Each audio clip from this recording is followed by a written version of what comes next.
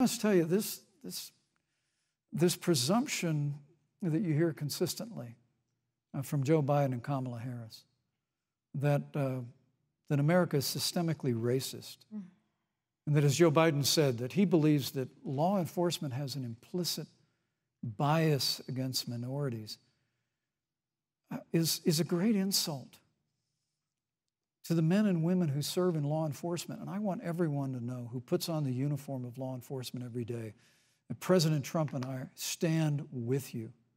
And it is remarkable that when Senator Tim Scott tried to pass a police reform bill, brought together a group of Republicans and Democrats, Senator Harris, you got up and walked out of the room.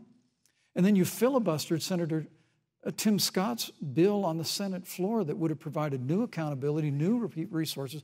Look, we don't have to choose between supporting law enforcement, improving public safety, and supporting our African-American neighbors and all of our minorities. Under President Trump's leadership, we'll always stand with law enforcement, and we'll do what we've done from day one, and that is improve the lives of African Americans. Thank you, Vice President Pence. Record unemployment, record investments in education, and we'll fight for school choice for all of our minorities. Thank you, Vice President. I'd like to respond. Senator Harris.